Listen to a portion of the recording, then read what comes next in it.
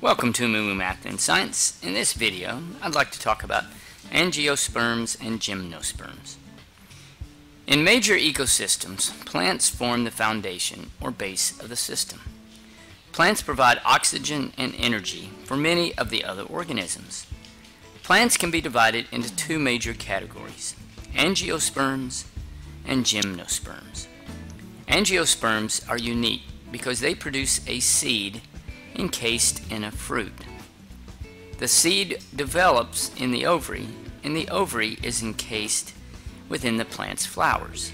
Angiosperms are flowering plants. A typical flower, but not all flowers, has a male portion called the stamen. The stamen contains an anther that produces pollen. The female portion is called the pistil, and it contains the ovary. Most flowers have petals that help attract insects that help spread the pollen. Fertilization occurs when pollen falls onto the stigma and a seed's embryo will begin to develop. Some common angiosperms are all plants with fruit like apples, oranges, and several grasses like sugarcane and wheat, and all flowering plants. Gymnosperms, on the other hand, are plants that have a naked seed. In other words, it is not enclosed in a protective enclosure. Many gymnosperms have needle-like or scale-like leaves and deep-growing roots.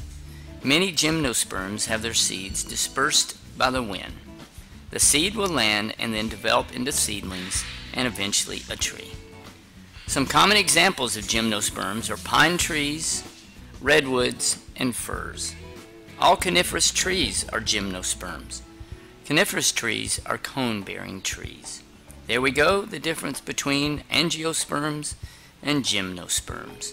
Thanks for watching, and Moo Moo Math uploads a new math and science video every day. Please subscribe and share.